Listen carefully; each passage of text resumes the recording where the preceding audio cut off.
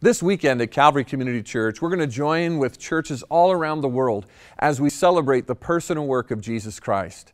This Friday night at 7, we'll have our Good Friday service where we'll focus on the sacrifice and the suffering of Jesus so that we could be forgiven of our sins. And then on Saturday and Sunday, we'll celebrate the resurrection of Jesus Christ from the dead.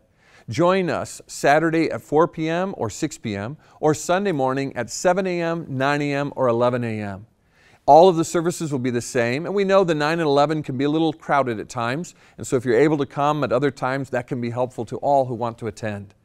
We also know that pollsters say individuals who never attend church say that they would attend on an Easter weekend if someone would invite them along.